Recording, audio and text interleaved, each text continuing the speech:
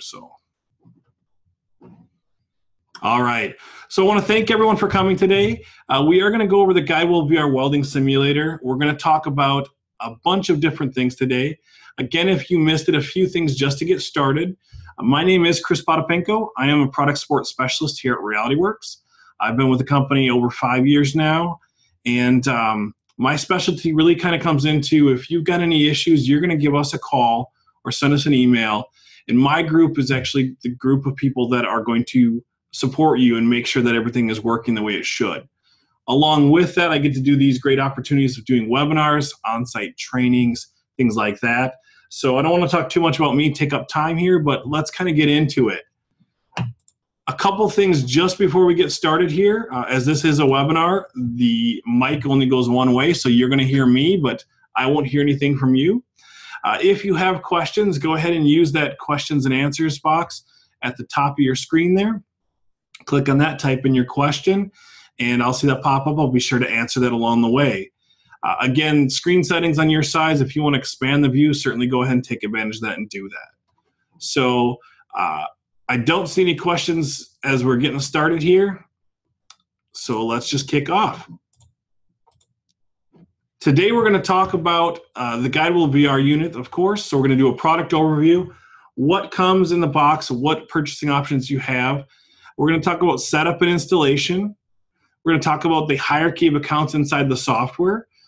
So what do you do as you log in as an admin or as an instructor or as the student there? We're going to go inside that software and in that virtual welding booth, and I'll show you some of the key features in there as well. We'll talk about that curriculum.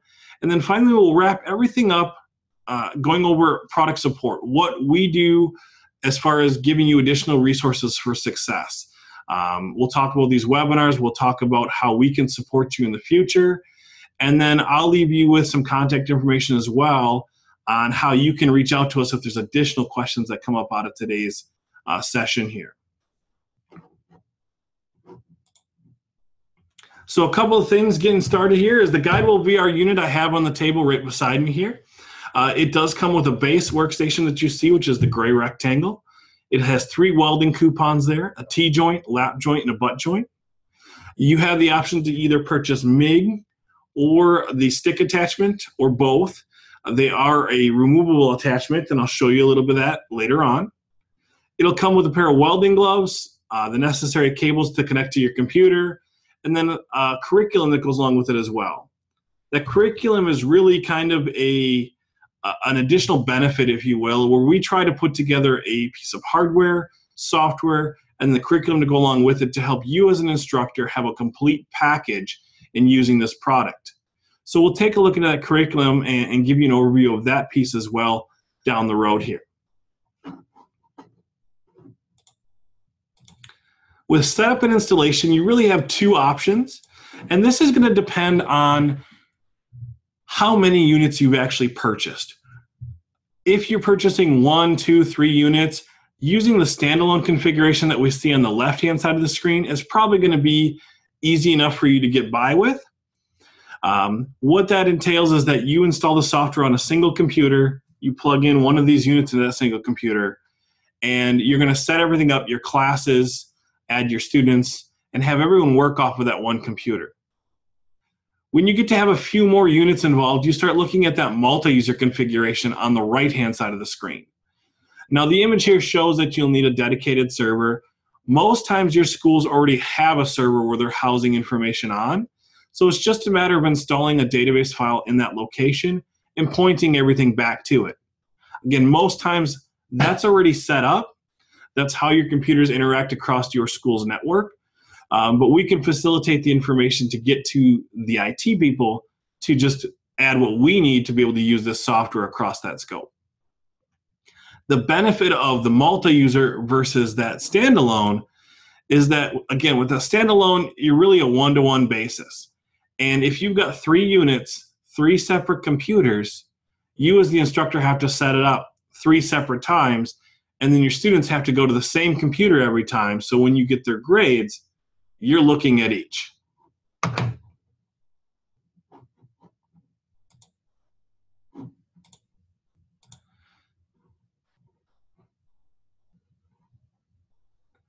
Oscar says we do an excellent work at supporting these installations. Well, thank you, Oscar. I may have actually spoke with you, and going forward when we do these, that's really our goal, is to try to make sure you get it and you're able to use it as we go along here. The multi-user that I was just referring to there, this is the one that I really try to steer people to setting up right out of the gate. This allows you to, again, have that centralized database, and then you can have computers with these units connected throughout the school, really, or throughout your network. In this example, you may have one in a welding shop, in your library, and at your desk in your office. So you can log in from your desk, you can view grades there as well, versus the previous method of having to log into each individual computer and see those grades. So it looks a little daunting on the screen here. Again, you can give us a call or have your IT give us a call. We'll walk through the installation and make sure that it's up and running. Part of that installation is also going to install this database utility.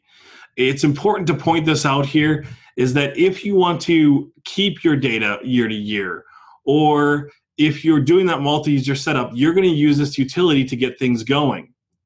So a couple of key things I want to point out is this database location icon you see in the upper right-hand corner.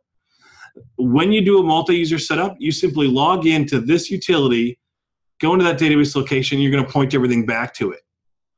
The other great features here are the ability to back up and restore your database, as well as resetting that admin password should you forget that. Outside of this initial setup, once you have everything set up and running, you won't actually have to log into this utility to do anything. It's just there in case you need it.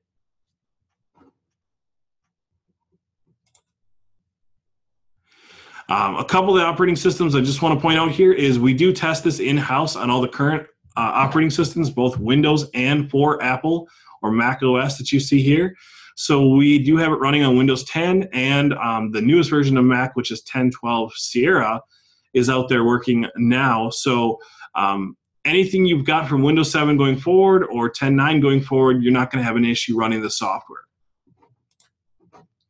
And then finally, the last slightly boring detail here is those system requirements. The big thing is having a computer that has been manufactured in the last 4 to 5 years. That's pretty much going to be a shoo-in, it's going to work. The video card is the biggest component here out of the whole thing, is making sure that that card is DirectX 10 capable. What that's going to provide for you is a smooth operation in the software.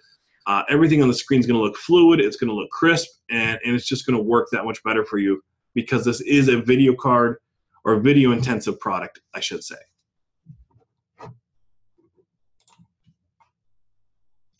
Talking about those hierarchy of accounts next. Inside the guideWELD VR software, there are 3 levels, or 3 account levels, if you will. The top level here is this admin account. Its purpose is for you to sign in and create your instructor accounts and change your units of measurement. So if you use it in an automotive class and you might be doing a lot of things in metric there, you can change to metric from standard, so on and so forth. The key thing to point out here again is there's no limits on accounts. So you can have as many instructors set up as you wish. The next level down is the instructor account level. It's right in the middle there. This is where your bread and butter comes into play. You're going to be spending a lot of time here initially to create your classes, add your students, and then give assignments for those students to complete, and then finally view that student grade. So you as an instructor can log in and you'll do all this at that level. And we're going to go over some of this when we get into the software here. Again, there are no limits on accounts. So for the guideWELD VR software, we have no user licenses or seat fees. There's no reoccurring software updates that you have to pay for. Once you've purchased the product, any software updates we have are going to come to you free of charge. And if you have 1,000 kids or 10 kids, you're able to use this indefinitely, basically. There are no restrictions for you on that. So it's an important factor that you know that. And finally, that third level is that student account level. This is where your students log in and they're actually going to practice those welds, perform tests, and get that immediate feedback and see their grades.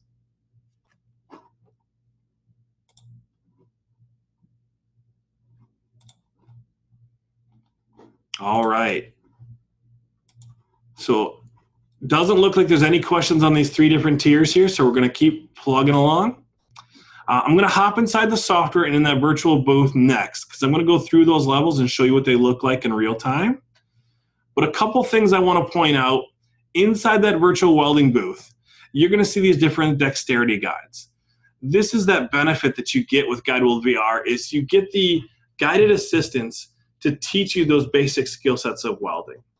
So you're going to have dexterity guides to help you focus on speed, your travel angle, your work angle, your nozzle to plate distance or your arc length if you're doing stick, and your overall straightness. And we'll go through this again in the software, but each of these has either some arrow indicators or plus or minuses along, and all of this is designed to help that user or that student take that corrective action and improve their skill sets or hone their skills for welding here. Likewise, once they perform the weld, the student report is something we're going to look at next as well. This is that immediate feedback they get, or their grade on how well they performed that last weld. Whether it's a test or a practice, the report will remain the same. The way we read this is looking at the left-hand side, we see work angle, travel angle, plate distance, speed, and overall straightness. It has the settings that were put in place by the WPS that we're using for this particular weld. And if we look in the center here, we have a gray band. That gray band is that tolerance level. So right now it's set at a novice difficulty.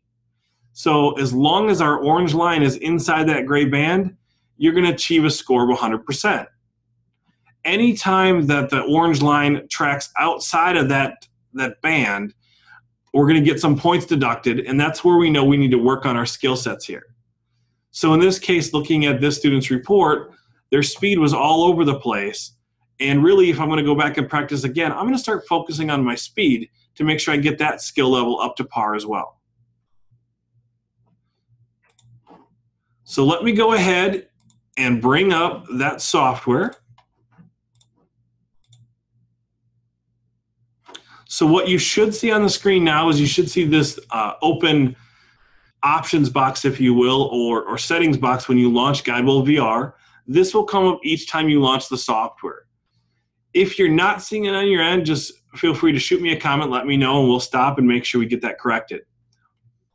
What you'll see here is you're going to see guideWELD VR at the top in the header, and you're going to see the current version number there, 3194. That's current as of today.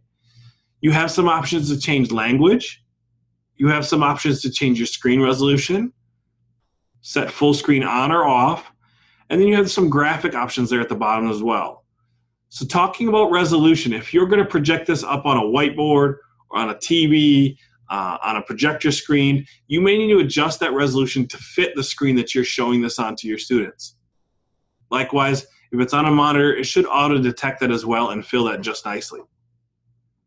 Your graphic options down here, if you have a computer that is a little older and you're seeing some latency running the software, you may have to come in here and drop these settings down, and you can go all the way down to fastest. But what that's going to do is it's going to change how clean and crisp everything looks on the screen. It's going to drop those settings down a little bit to allow it to run smoother.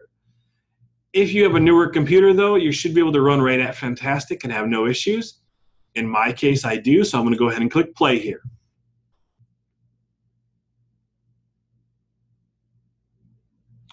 Once the software loads, what we're going to see on the screen there is that it's checking to see if there's an update. So if your computers are connected to the internet, it'll reach out and say, is there an update or not? If there is, you'll be prompted, do you want to download and install it now? You can choose yes if you have the permissions to install that update, or no, and you'll just know that you have to get in touch with your IT to make sure you get that software updated. So to begin with here, I'm going to log in as my admin user.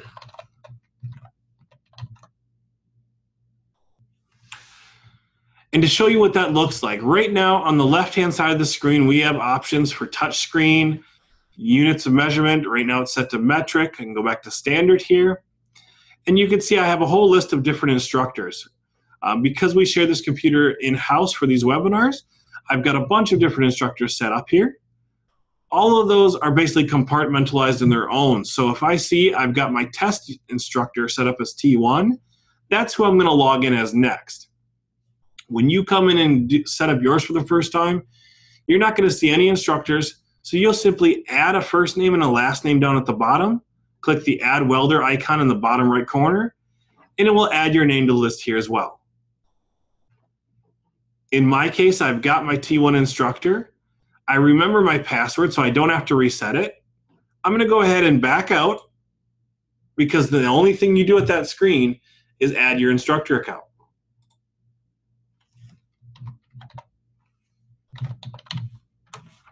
Logging in as my instructor, again, which was the T1 one that I've set up, I can see all the classes I've created already.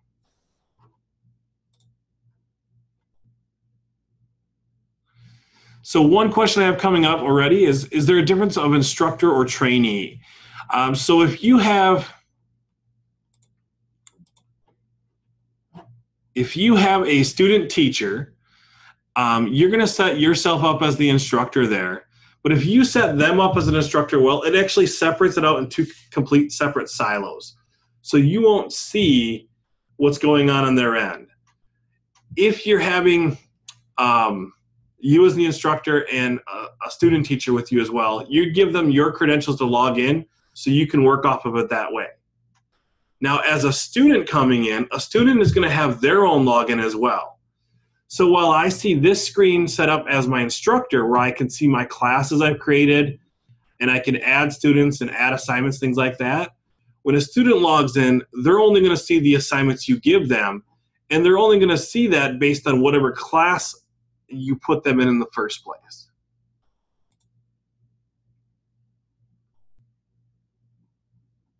Absolutely. Okay. So I think I got that to the end of that scenario there. So the students are added to your class, and I'll show you that in just a moment here. And then the students log in, and they're separated out that way.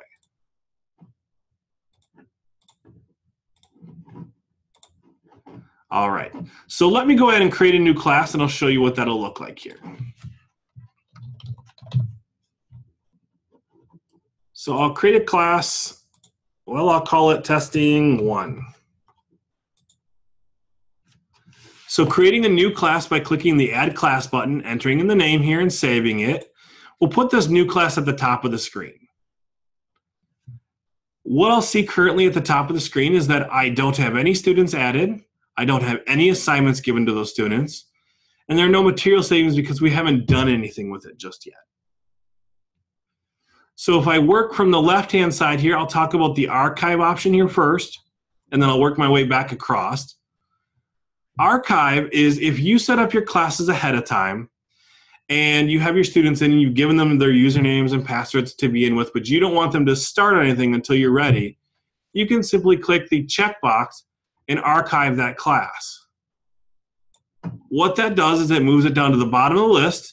It says that this class is complete and no one can log in or do any assignments on there anymore.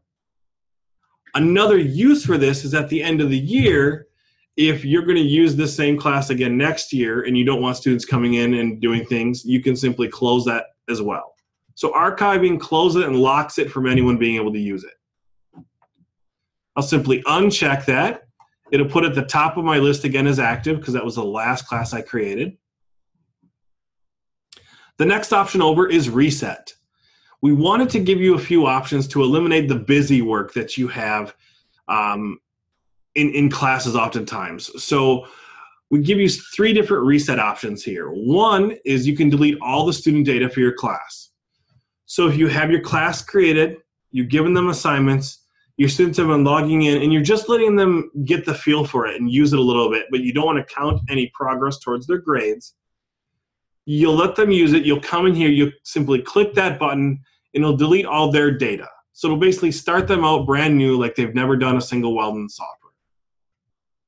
The next option down is you can keep your class and your assignments, but say you're going to use this semester, each semester, and you're going to have new students, you'll simply choose the second option, add your new students in, and you don't have to recreate a class and add all those assignments. It's already done. And the third one deletes everything except the class name, so you'll give new assignments, add new students, and then they'll start recording their data as they go through there. So depending on what option best suits you, you have a few options to kind of eliminate that busy work, as I was mentioning. Next, going across, we have our class name. Class average will populate as I start using it. Shows you as the instructor name here, in my case, T1. Again, we didn't add any students yet, so we don't have any assignments, we don't have material savings. So the next option is to add students. So I've created a class, I'm gonna go ahead and add a student. The add student screen comes up just like this. At the bottom, it wants you to enter in a first name and a last name and click the add welder icon.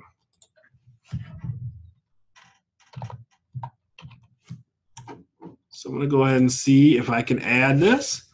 And I did add a student here. Now, I've used Jack as a username before, so what it'll do is if you've got students that have the same name, or it turns out to be the same initials in their name, and it comes up the same, it's going to separate them out by adding a 01 or a 02 after it. In my case, my username is going to be Jack01, as we see in this third column here. Now, as you get your students populated, there's going to be a whole list here. If your students leave your class, transfer to a different school, or just no longer in the program, you can simply come in here, click the student, and go ahead and delete that student. If you delete them, it's going to just take them out of your class list there. You can reset a student's individual progress as well. So if you've got one student in and they've just been messing around and now they're going to go ahead for real and get graded, you can come and reset their individual data here as well, rather than using a reset option, which will do the whole class. And then finally, my favorite is if a student comes in and says, I forgot my password, I guess I can't do anything today, you know, why don't you just let me go do something I want to do fun? You can come in, reset their password, give them the default, have them go ahead, log in, and get right back to work. You don't need someone from IT to come in and reset a password. You've got that power right here for you. So I've got my student added. I'm going to go ahead and click the back button here. Now we can see in the center of the screen number of students in my class. I've got one added. I'm going to give them something to do next. I'm going to give them some assignments. So I'm going to click on Edit Class. Under Edit Class, we have the default assignments on the left-hand side. So we have 27 MIG and 27 stick default welds assignments that are there. And the way we get to that combination is that we use a naming convention that we see here. We have 3 joint types and 3 difficulty levels and the different gauges of thickness here as well. So if I'm looking at this name at the top in yellow, I'm going to do a MIG weld. It's going to be a T-joint. I'm going to work with mild steel. It's going to be a novice difficulty, and I'm working with 16 gauge. In the center screen, I see a graphic representation of that as well. The weld type is MIG. I'm going to do a T-joint. I'm working with mild steel, 16 gauge, and it's a novice difficulty. So I can see as I select these, if I choose a different one like a lap joint here, the center screen changes to show me how this default is set up. So I can see my angles that I have set up here as well as my speed and whether I'm going to do a push or pull. Now all of our default welds are defaulted to $1 each for that 6-inch coupon. If you want to create your own custom WPSs, you're able to do that in the center of the screen here. So if something in your area to do this T-joint costs a couple dollars, you can simply raise the price by clicking on the arrows next to it. You're going to save this because it's now one that you've created custom, and you're going to give it a custom name. But something that's beautiful here as well is we have it set to mild steel. Students have the option to work with stainless steel and aluminum inside this simulator also. You can also choose whether you want to do push or pull as we're doing a MIG weld here. But if we change that to a stick, it is going to default to pull only. Changing it back to MIG here. One other thing I want to point out is a question that comes up often is, does your software have them set up machine settings? You know, setting the amperage, things of that nature. No, it does not. This software is designed to teach those core mechanics of welding. When you get into using our guideWELD Live unit and you're using your welders inside your shop, you're going to teach them how to set up your welders. The reason why that's important for me to note is that I was just at a school. They bought 10 welders. Their serial numbers were sequential right off the line, but they all operated a little bit differently. So even setting them up, I couldn't just go, okay, set the setting to 10, I'll just say, on each one of those machines, because the machines welded differently at that setting. So you had to tweak them just a little bit. So in our software, we don't talk about setting up the machine or anything of that nature. We just focus on those core mechanics of welding. Now, one other thing you may notice in here is there's an orientation option. We are working on different positional welding, inside, outside corners, vertical pipe welding, things of that nature. The software is, as far as I understand it, is capable to do that. However, we don't have our hardware set up just yet to be able to take that on. It is something we're working on. It's on the roadmap for the future. So just be aware that that should be coming, and look for that in the future. At this point, I'm going to select a couple welds to do here. One is going to be this T-joint. So I'm going to just simply click the plus symbol on the right-hand side of it. And you'll notice it puts underneath our class assignment list on the right-hand side of the screen. I'm going to grab an advanced one as well. Again, still T-joint, just to show you a difference between novice and advanced when we get to it. And then finally, I'm going to go ahead and grab a stick weld here in a T-joint also. So that way we can bring that up inside the software. I've got 3 welds added for my class to do. At this point, I'm going to click the back button. And I'm back to my class listing, the screen here, the initial screen you log into and see as an instructor. So now I can see in my class that I've got 1 student, I've got 3 assignments for them to do. And at this point, I don't have anything else to do here. I'm not going to add any more students. I'm not going to get any more assignments. So the next step is to really log in as that student and then begin doing a MIG weld and show you what that looks like. So I'm going to click the exit door in the bottom left here. I'm back at the login screen. Again, my username was Jack01. And the first time a student logs in, that default password is what they're going to need to use. So the default password is going to be the word password. Once I enter that, I'll simply click login. It prompts the student to change that password to something else that they're choosing. I'm going to just put in 123 ABC for simplicity's sake and go ahead and click save. So now I'm logged in as my student. I'm logged in as Jack. And we can see that in the upper header of the screen here. I'm logged in with today's date. Now there is a little welder icon here. If I click on that, it's going to bring me up to a screen where I can change my password to something else if I want to do that. But I can also change my handedness. So if Jack was left-handed, I could switch this to left and go ahead and save that. But I'm right-handed, so I'm going to keep that the way it is. I'm going to simply just click the back button because I didn't make any changes in here. So as a student, I can see that here are 3 new assignments. They're indicated as such by the color orange and the word new. I can see the assignment details, or those WPS details, in the center of the screen, so I know kind of what I'm going to be expected to do. So this middle one is a T-joint. It's going to be novice difficulty. I'm going to work on that one first. You'll see my only option here is to do a practice. Test is locked, and so is the report function here. A student must practice and achieve a score over 40% before the test function is unlocked. The test function will be unlocked, and you'll see there's an orange circle here with the number 5. The student is currently allowed to take the test 5 times. That is something in the software. We did get feedback saying, you know, as an instructor, I'd like to be able to change the percentage that they get before test unlocks, and I'd also like to be able to change the number of times they can take that test. So we do have that feedback. As far as I know, they are working on getting that implemented in the software.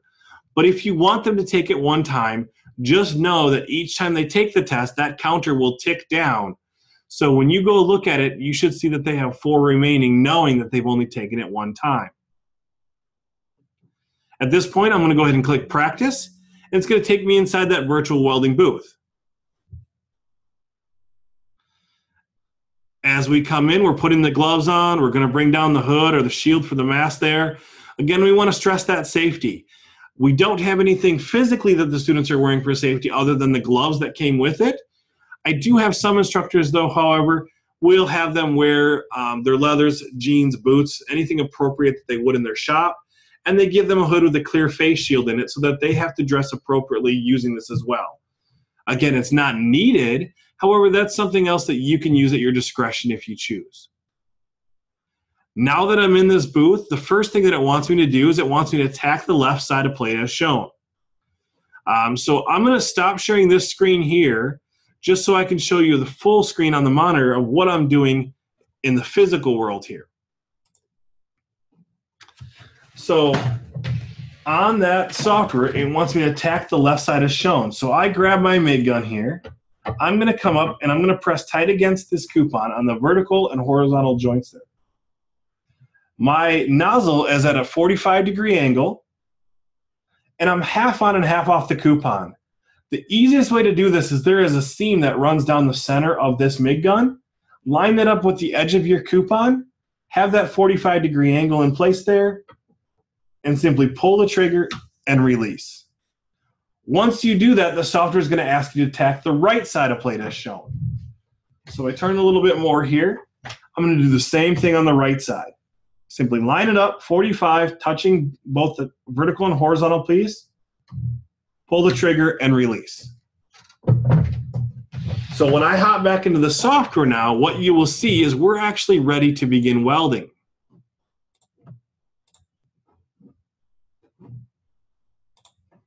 So inside the software, since I've tacked, I'm now able to move and begin welding. So a few things, again, we're going to talk about on screen are those dexterity guides. So if I can do this without giving anyone motion sickness, you'll see that if I tilt or rotate my wrist in the upper left and right-hand corners, there are going to be some arrows. These arrows are directing me to get into proper welding position once again. You'll also see on the nozzle of the MIG gun that there is an arrow there as well. If I'm too far away, it's going to position me back in place by saying come closer. Also on the screen, we've got the green plus symbol. That's going to be our speed indicator. As we weld, we're going to see that change. It's going to give me corrective actions to slow down or speed up. Now, all of these guides that are in the software are there for your use to hone those skill sets. If you're working on something and you realize, I just really need to focus on my speed. Or you could say, I've got everything else down and my speed is great, I want to focus on something else. In the bottom left, each of these orange squares are little buttons where you can turn off certain dexterity guides. The student will still be graded on them, however, they won't show up on the screen. So for instance, if I toggle off the speed, you'll just notice that that speed indicator goes away. And if I move my gun, everything else is still functioning. I'm just not getting that assistance for speed. So this is great. So as a student progresses and they say, I've got this covered, they can turn those off and make sure that they're just getting that muscle memory down and that simulated arc time, and they're just holding that skill set to the point where they don't even need those dexterity guides anymore, and they're ready to take that test and get a great score on it. The other thing I will mention is, just like in the physical world, any viewing angle or position angle that you have, you can accomplish in this virtual world. So I can rotate and pan or zoom in or zoom out just by simply holding the left mouse button and removing my mouse, or holding a right mouse button and moving it. I can do the same thing by using the camera control buttons at the bottom of the screen here as well. At this point, I'm in a good position. I want to weld here. So I'm going to go ahead and pick up my MIG gun. I'm going to come in, and since I'm right-handed, I'm going to do a push here. I'll get into position. I'll simply pull that trigger and begin welding. Now, as I weld, if I get out of position or start tilting my wrist down, you're going to see all these different guides change. if I were in proper position, at some point, the gun would glow gold. I didn't get it that time. It's hard to talk and move and do this at the same time. But there is something called the golden gun inside the software here. And we'll see if we can get that to come up at some point. That's some positive reinforcement for your students to say, you've got all those angles right, you're going the correct speed, keep it up, you're doing a great job. But at this point, I've done my weld. As ugly as it looks, I'm going to go ahead and save that so I can see what my immediate feedback is. So here's my grade for that practice. So again, it shows at my work angle, I was in tolerance here, and then I started getting out, so I got docked. I'm down to 90% here. Same thing with speed. You can see that I'm going too slow, too fast, and it's varying all over the place. So I was docked several points there as well. The remaining 3 there show, however, that I stayed within that gray band of tolerance for that novice difficulty, so I did get 100%. Overall, these 5 scores are averaged out, so I get my overall score for this practice, which is 88%. Now there's a video replay option here as well, so if I want to look at this, then watch that weld being done again, I can do that. And then over time as I practice, there'll be a history graph here. And this is used to show how I've progressed over time. Now, one thing that's really great for virtual reality or any type of simulator is that in the traditional sense, if you were teaching someone to weld in your shop, you would have them grab a couple pieces of steel, excuse me, they'd go tack, they'd set up, they'd do their weld, they'd go quench, they'd get in line, they'd try to get your opinion on how well they did. You're going to tell them you did great on this, you need to work on that, adjust your angle here, adjust your speed, maybe turn your machine a little bit. They're going to go back. Maybe they can reuse that steel, maybe they can't. They got to scrap it, grab 2 more pieces, and then do another weld. Well, by that time, they may or may not remember where they were at in position with their muscle memory. They may or may not remember what you just told them was right or wrong about their last weld. So you lose a lot of time in that traditional sense. With this, I did a weld, I saw my grade, I can reflect on it, I can click the back button, and I'm right back at the assignment screen where I can simply click practice and go right back in and do another weld. So if I set this up again, I'm going to tack both sides. I'm ready to do a weld. I'm going to keep it right where it is this time, and I'm going to go ahead and do it. We got that golden gun saying everything's in proper position. Great job. Keep it up. Usually for me at this point, I screw something up like I just did. But I'll go ahead and finish this out anyways. I got the weld done. All right, I want to see my grade. I simply click the save button. I'm right back on this report. I see how I did. Again, click back, and you're right back doing it again. So the amount of simulated arc time you have in your classroom now triples easily. I've had some instructors say, well, I have students now that can do 20, 30 welds because they could just rotate through them constantly, and it's telling them what they did right or wrong. They don't have to sit in line and wait for me and set everything up. So I've done a novice difficulty here. I want to show you the advanced just to show you the difference. So I'll click on practice for my advanced. I'm going to go ahead and tack just like I did before. And as I go ahead and do the weld, I still have all those different dexterity guides in play here. Work angle, travel angle, distance. But I'll go ahead and get one across there. And you can already see that it's much tighter tolerances here, but you'll really notice this in the report.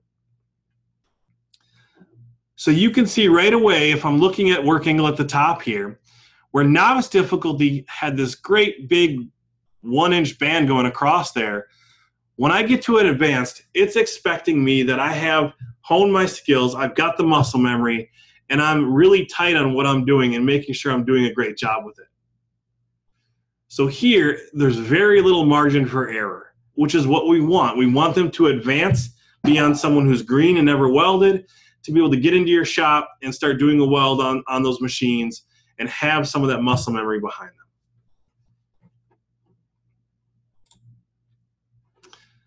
So any questions on the MIG welding at all? I'm not seeing any pop up. So once I've done a practice and I've achieved that score, you'll notice that the test has unlocked. Now the test, if I click on that to go in there, the setup is exactly the same as it was for practice. So we keep things consistent for students, so everything is simple and it's the exact same thing every time. We'll come in and we'll tack both sides. But the difference with test is you're going to notice right away, there are no dexterity guides on the screen. We're expecting that they're going to have that muscle memory, they're going to have that skill set, and we want to see how they're doing with this particular weld.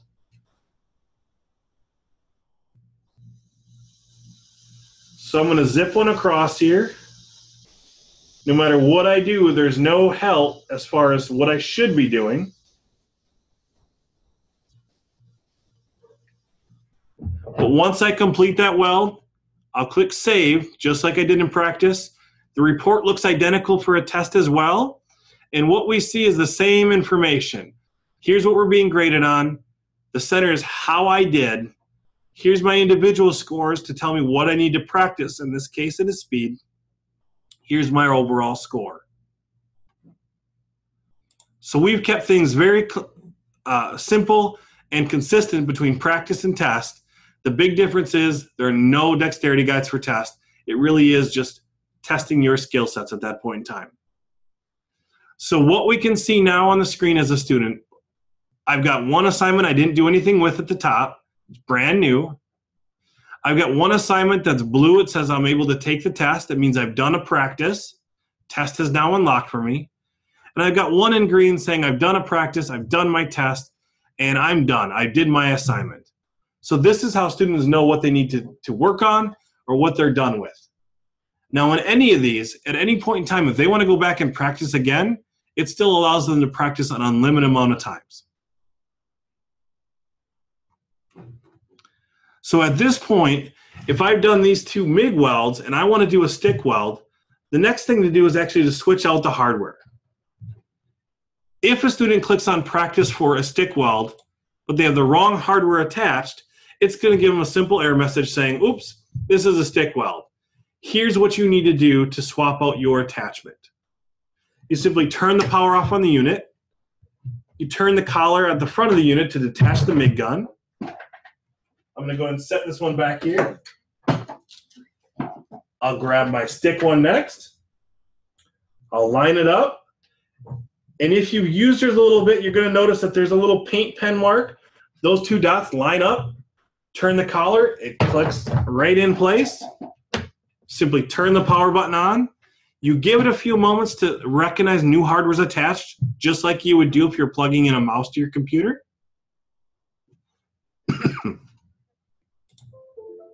Once it recognizes that, you'll come and click practice, and it takes you right back into that virtual booth once again. So the one question by Deanna is the stick more difficult? It is. It is. Most times when I talk with instructors, when they're teaching someone to weld, they actually start them out with stick to begin with. Because what they've told me, and this was the same for me when I was learning, is MIG is easier. Once you've done MIG, most people don't want to deal with stick. They both have their applications, they both have their purposes, and they both have their needs. But for a student, depending on the grade level you're in as well, if you give them the easy route, they're going to complain about something being more difficult down the line. So if you start them off with stick and teach them how to do that, by the time you get to MIG, they'll be like, well, this is super easy. So it is a little more difficult, but it's difficult because of what's required when you do the weld. You know, with MIG, you're pulling the trigger, that wire's being fed continuously, and you're laying down your bead, pushing that puddle out, and you're good to go. With stick, you've got an electrode that consumes itself. It doesn't reload automatically. So not only are you moving horizontally across your seam there, laying down your bead, but you're having to move in at an angle as well as you consume that electrode. So there's a little bit more motion to that to get used to build that muscle memory as well. So I've got stick attached here. We're in that welding booth. The first thing you see in that little black box is it wants me to pick up the rod holder. So when I pick that up, what this does is it's got a motor inside. It's resetting the electrode to its brand new state, if you will. Once I have a new electrode in place with the hardware here, it wants us to tack the left side as shown. Now this is a little different. You know, in an actual welding booth with a rod, you're not going to go ahead and press a button or anything else like that. But for our software and hardware, that's exactly what you have to do. So you're going to line it up like we did with that MIG gun. That electrode's going to be at that 45-degree angle, and it's going to be touching right along the edge of that coupon here. Now I use my finger to hold it in place here, and I push the tip of the electrode right against my finger so I know it's on the edge. When you're in position, you simply push the orange button on top of the rod holder and release. When you do that, it's going to go over to the right-hand side, and we're going to do the same thing. Line up, press the orange button, and release. Now in my case, if I wasn't in proper position, which I wasn't, you can get an error message that shows there's a possible minute interference or you've tacked incorrectly. Now it's worth noting that when you tack, both for MIG and stick, what it's actually doing is it's calibrating the hardware to the software. So what it's doing is the more accurate you are when you tack, the more accurate the weld recording is going to be for that student.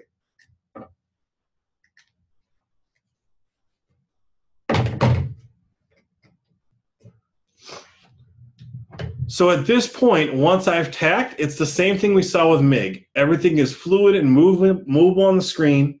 We have our different dexterity guides, upper right-hand, left-hand corner, our speed. We also have the arc length guide on the end of the electrode. Now the thing that's different here is with MIG, I could do a push or a pull. So with push, I'm pushing that puddle forward and building that out. But with stick, I need to drag or pull. So being right-handed, I'm going to start from the left-hand side this time, and I'm going to drag across to the right. So I'm going to get in position here.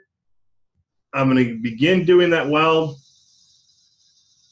and you'll see that it wants me to go ahead and slow down. When you're in proper position, the rod holder and electrode will glow gold as well. When you get out, though, you're also going to get noted those dexterity guides coming up, telling you go faster, go slower, getting closer, get farther away. Any of those things come into play. Now for this particular weld, I didn't consume my entire electrode. If you create a custom WPS and you may use thicker steel, it's possible you'll use your whole electrode. So there are a couple buttons at the bottom that I want to point out here. In the bottom center of the screen, you've got a rod holder and 2 electrodes. Should you consume yours and need to reload it, you can simply click that button. Animation's coming up. We're just replacing the electrode on screen, but it's resetting the hardware in my hand here as well. So it's fully extending that rod. Likewise, if you consume that electrode entirely, you'll get a message that'll pop up on the screen saying this electrode's been consumed. Click the reload button and the same thing will occur. At this point, I've laid down my bead here. The next thing to do is to hit my chipping hammer, brush it clean so I can actually see what I did. So in the bottom right corner, we got the little hammer icon here. Simply go ahead and click on that. And then this is just another animation. In your shop, your students are going to be doing this. So we wanted to add an animation to show this is another step you have to do with stick welding here.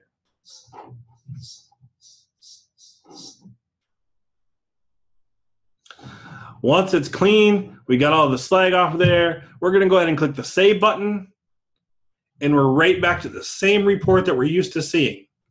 Left-hand side shows us what we're graded on. Center of the screen shows us how we did. Right hand shows us what our overall score was. So again, consistency between MIG, stick, practice, or tests.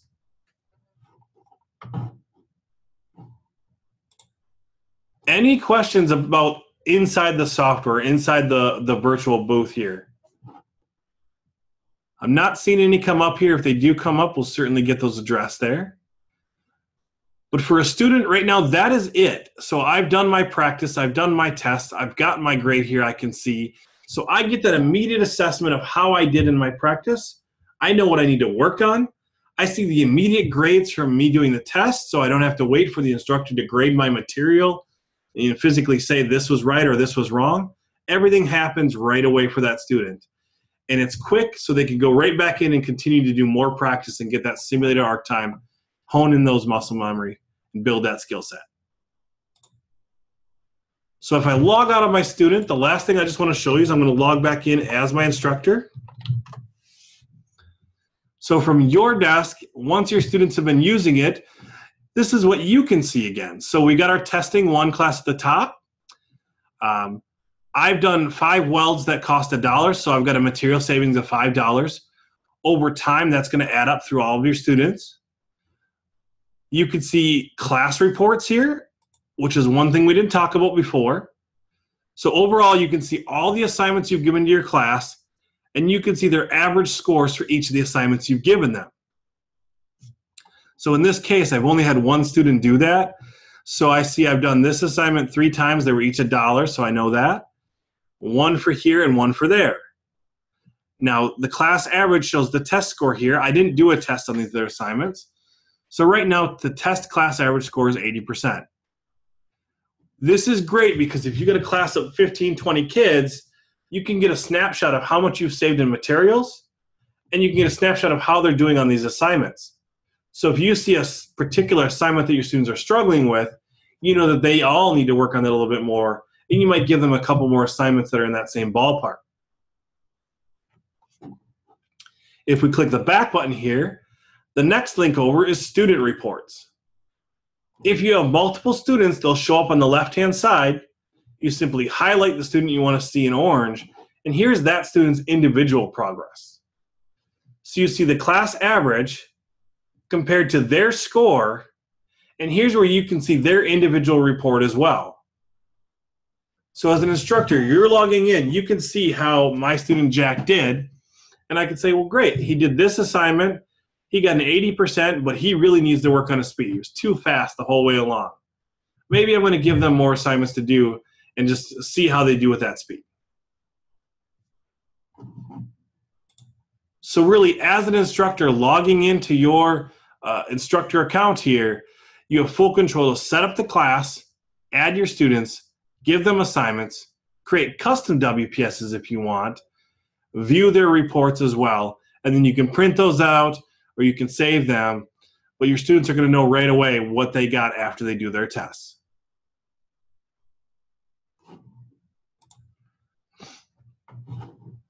All right, so that is inside the guideWELD VR software. The next thing I'm going to share with you here is we're going to talk about the curriculum a little bit.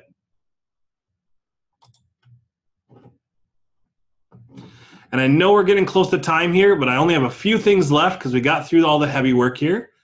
The curriculum for guideWELD VR is really set up in 3 units.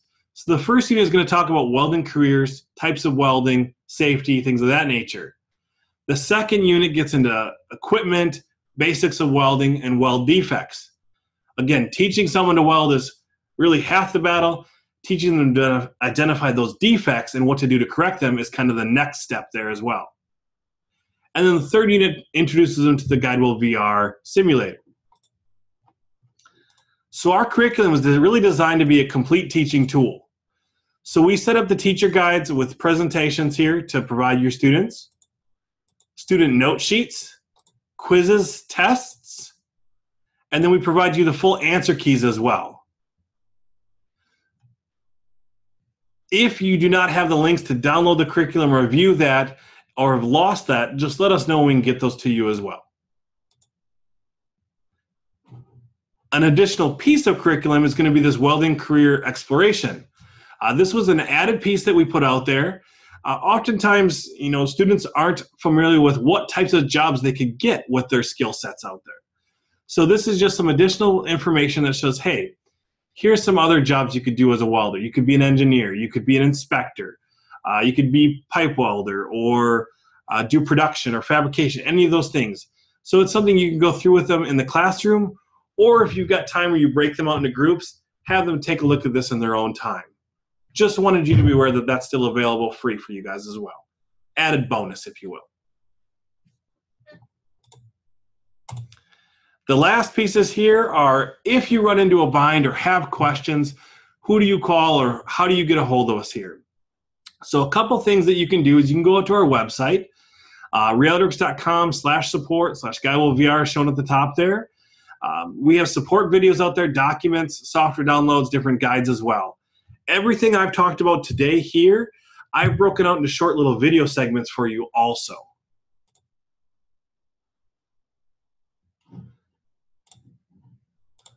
One of the other questions that came up was, is there a plan for TIG or for plasma there? I believe it was plasma there. Right now, there is talk about it. I know it's something that they've gotten some feedback for, but I don't have a timeline as far as when that might be coming out. So keep an eye on it for sure. Send us an email with those requests if there's things that you're wanting to see. That's another big piece of working with us in support, is the feedback you give us is what we take and move forward to our product managers, to our engineer team, to say, hey, this is what people want, or this is what people need to have improved upon. So it's very important to us, and we really do take that to heart. So that same website, you can reach us by email on the website as well. You can give us a phone call. But again, everything we talk about today, I got in short little video segments for you out there, so you can always go and get a refresher from that video series as well. Our contact information is there again. Product support at Realityworks.com is our email address. You can give us a call. We're open Central Standard Time, 7:30 to 5. We can do different types of support. We can do webinar-based support. We can do remote access and work with you over the phone just by itself there. So we've got a bunch of different tools in our tool belt to make sure that everything's working for you. The last couple things I want to talk about is this webinar, as well as past webinars, are available on our website for you to view. Those webinars are going to be there until they're replaced down the line here. So you'll see those come up. Again, if there's someone here that you think should watch this, have them go out there. But again, we're going to send you an email link to the webinar and also an email link with this PowerPoint in there as well. So you'll have these slides, you'll have the video link for this webinar, and then you'll have the access to our support site also. So that is it for today. Again, if you've got questions, certainly email us, either productsupport@realityworks.com or information@realityworks.com. Both of those will get to us here. Again, it's my pleasure to spend some time with you. I can't thank you enough for taking time out of your busy day. It means a lot to us, but again, if you've got feedback or you've got questions that go beyond this, make sure you get that to us. I'll answer it, or one of my other colleagues will be able to answer you right away, and we're very prompt with that as well. We take pride in being able to get you answers within, usually within that hour, if not within the next few minutes of the time you send that to us. But we have a strict, within one day, you're going to get an answer from us. And as a company, we want to make sure that not only do you receive this product, it works for you, and we can make it the best possible product that you want from us as well. So again, thank you for your time today, and have a great afternoon.